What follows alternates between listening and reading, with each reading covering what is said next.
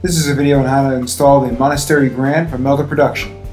So you go to the Monastery Grand page and you select the download options here, whichever one is going to be fastest for you.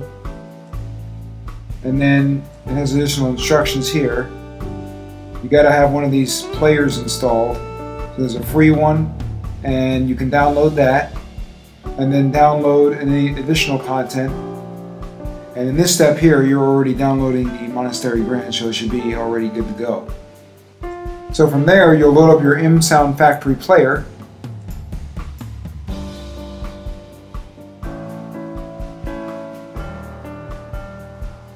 And then you need to install the Monastery Grand into the player. So you click Menu, Install Product, and search for the product wherever you have it, and downloaded the file, and then placed it on the drive. I have mine on an external drive, so I had to go through my files to find it, and then here it is. You would double click this, and I'm going to go ahead and reinstall mine. This works pretty fast.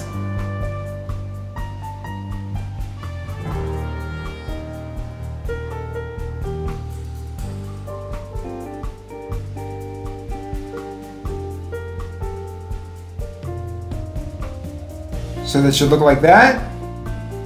And then we can search for the file here. You may need to reinitiate this.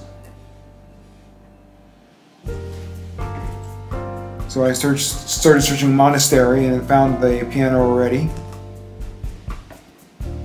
And I double clicked it. It's going to load. It takes a minute to load. Might take another second to load fully. And this is the piano right here. That should be it. Good luck. You can also click the favorites icon to help make it easier to find later on when you're searching through your patches.